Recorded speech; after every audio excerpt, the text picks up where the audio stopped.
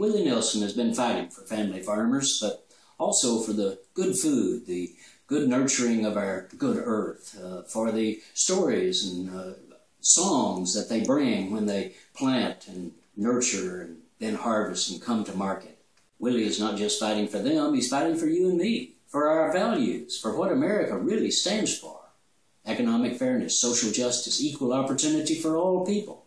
Willie's been carrying this message all across our country since, since the time the Earth's crust first began to cool. What his dedication means to me is that I need to be more dedicated. I saw a guy recently wearing a political button. It was the best one I've ever seen. It said, "Wearing a button is not enough. We can't just be a nation of button wearers." And that's why I like Willie's activism. We've all got to be more dedicated. I can do a little more, and you can too. So let's all join Willie and join Farm Aid too, because to stand up for Farm Aid and for family farmers is to stand up for humanity. And humanity these days can use all the help it can get. So thanks, Willie.